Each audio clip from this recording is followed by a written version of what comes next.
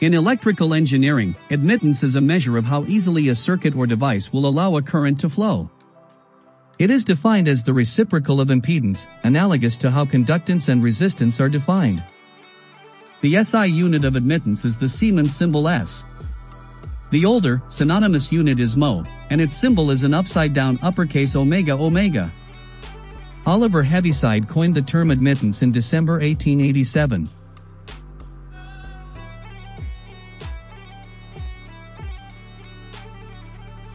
What is admittance? Admittance is defined as a measure of how easily a circuit or device will allow current to flow through it.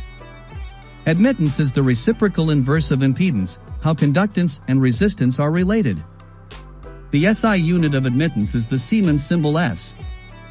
To reiterate the above definition, let us first go through some important terms which associated with the topic admittance. We all know that resistance has only magnitude but no phase. We can say that it is the measure of opposition for the flow of current. In an AC circuit, in addition to the resistance, two impeding mechanisms, inductance and capacitance, have to be considered.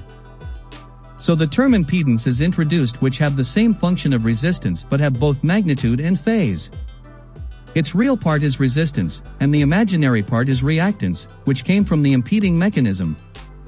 When looking at admittance versus impedance, admittance is the inverse, i.e. the reciprocal of impedance. Therefore it has the opposite function of impedance. That is, we can say it is the measure of the flow of current which is allowed by a device or a circuit.